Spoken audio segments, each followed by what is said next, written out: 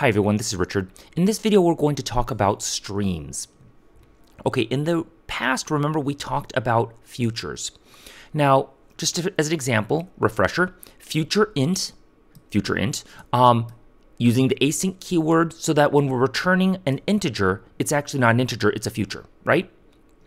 So when we remember this, and when we call this function itself, we return a future that wraps over an integer. But once we return this value, we're done, right? It's all completed and it's end of story. What if you wanted to return multiple values? Not like a list. So that's a list, right, is one way to return multiple values. But what you want to return is a value when it's available, and then another when it's available, and then another when it's available, and keep returning them as they become available. That's what we call a stream, okay? Now, a stream is like a future in the sense that it happens sometime in the future. It's not an immediate type of thing that occurs. We've dealt with streams before. Do you remember in the past we would say like input element E equals query selector, and we would say something like we would give the ID and hello or something like that. This is not valid code because I didn't import Dart HTML, okay? But if we remember that, then we would do something like e.onClick.listen. Do you remember that? So there are two parts of a stream. There is the sending of the information and there is the receiving of the information, right? Now remember with a future, there was no actual sending of the information and it was not actually receiving information. What you were doing is that if you had like a future, you would simply say that future thing dot then, right? So you would actually activate the future. Let's just pretend that variable represents that future you were looking for, dot then, and then you're doing something with it.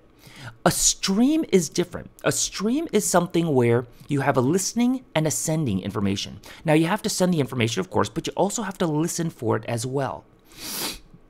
And when you're listening for it, you might not get any information at all. There might be no information, but the information might come at any given time. So that's the difference between a listen and a then. So I hope that makes sense. So a then, you're actually activating it, but the value might not come for the future for some time. A stream, a listen, is you're listening for it and you have no idea if it's going to come or not, but at least you're there listening for it, okay?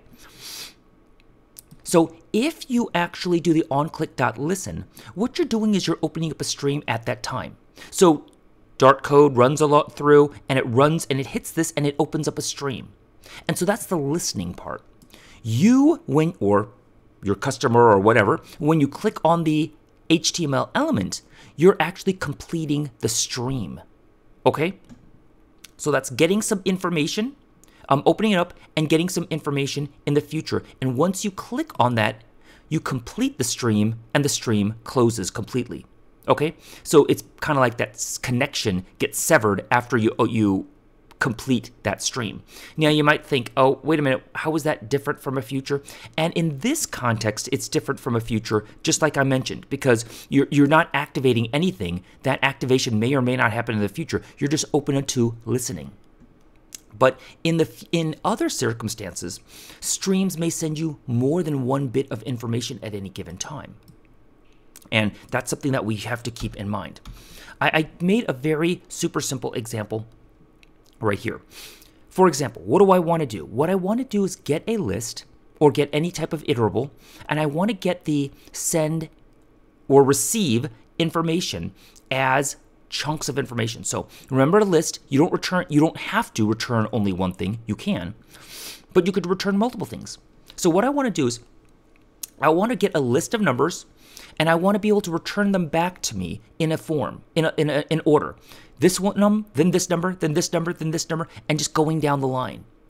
So it's not a list. I'm not receiving the whole thing at the same time. I'm receiving one, then the next, then the next, then the next. And that's why we have to use a stream and not a future or anything else. So let's create a stream. Very basic, very simple. Remember, we're just starting from the beginning here.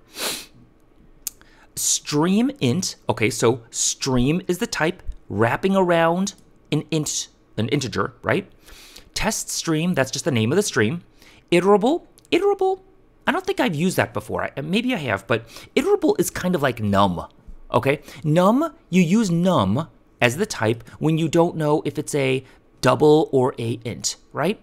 Iterable, you use that if you don't know if the iterable is a list or a set. You can't use map because map looks a little bit differently, but if it's an int or, a list or a set, then you could just use iterable, and they're going to have values right here being int. And it's going to be called just stuff to stream. Keyword, async. Notice the asterisk. So async will be future. Async asterisk is going to be stream, okay? And then we're going to do a for. Int I, because I know it's an int, you can always use var right inside of here if you don't know what this value is, but most of the time we're going to type as much as possible. Remember from before, we want to let the computer help us out. In stuff to stream, so in other words, int I, it will represent the first thing in stuff to stream, second, third, and it'll keep going through and keep iterating throughout, okay? I don't think I've really reinforced that in the past, the concept of iterables. The whole point is to run through them in an ordered type of fashion, and that's the easiest way to do it. I'm really sorry, by the way, if I keep repeating myself and being super basic and fundamental, because that's the only way that I learn. So if it's really redundant to you and annoying, I really am sorry. That's mostly for me, though, just to keep repeating the basics over and over again, because that's the only way that I personally learn, and I have to go through this over and over again, okay? So yield I, yield is instead of return. Remember, if you hit a return, that just closes everything up. So you're done with that particular function. Yield basically says, okay, I got some bit of information, I'm sending it back. We're basically returning it, but I got more stuff coming. I'm going to return it. So what it should do is, if I introduce stream, type stream, file stream is my variable, test stream right here, and I'm going to insert my list right inside of here. So this list is going to come down right inside of here. And then I'm going to say file stream.listen, and then I'm going to have an int e, each individual value, and then I'm going to print each individual one. Let's see what happens. So it prints each individual one right inside of here, right? So this is not a list any longer. It's not one of the variables. It's all of the variables at different times. So that's what a stream does. You see, so it sends each characteristic through and through. Once it's done, and then the stream closes. After this is finished, it listens. After we're all done through it, it closes and the stream is done. Okay?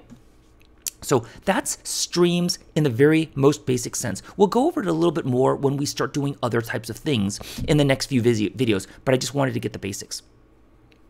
And just keep in mind that whenever you do a listen, so you always have to have a stream, something that sends the stream information. Again, maybe it's you doing the click. Maybe it's some function that's sending out information, whatever that actually is. You have to listen for it. And then when you listen for it, you get bunches of information and you could do something with it. So a stream is something where it may or may not happen in the future. It is something that sends multiple bits of data. Those are the two characteristics, and that's why you would use those as opposed to a future or a standard synchronous function. Okay, I hope that's clear. Let's keep moving on. If you have any questions, if it's not clear, please feel free to leave a comment in the comment section. Thank you.